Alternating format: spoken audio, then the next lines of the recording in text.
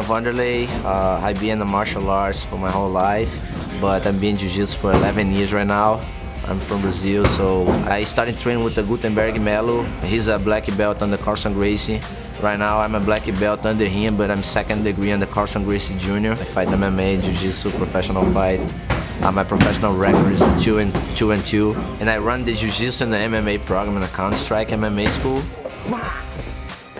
If you see, I use my head a little bit outside, but my shoulder protecting my neck. I fall in love with jiu-jitsu because I just started one class, I tried a class, and that day I never stop, you know. And I train with my students every day, and then I still compete and I still teach, and so this make a big difference because a lot of people just like to teach and they don't compete and they don't train with the students, you know. I like to train with my students. I like to make they beat me up, you know.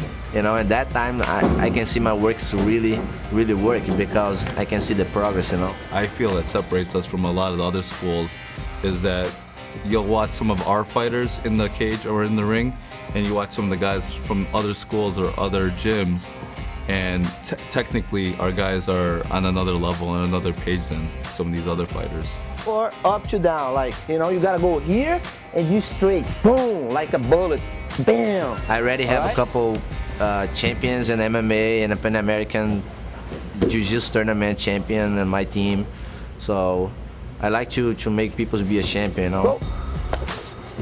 Good job, good job. Let's go, John, look for the mount. I show people my technique, but I can show people how respect, a lot of discipline, you know. So how to be a good friend in the match and outside. You can use jiu-jitsu not only in the match or only when you fight, but you can use it in your life, your personal life too.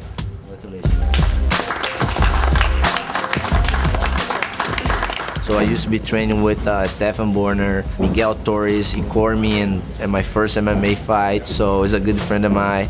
I traveled to California to train with a friend of mine, Fabio Prado. He runs the jiu-jitsu class in the Alpha Male team. It's a lot of good fighters over there. And always I go back and forth to Brazil to try to make me get better, and then I can pass to my students.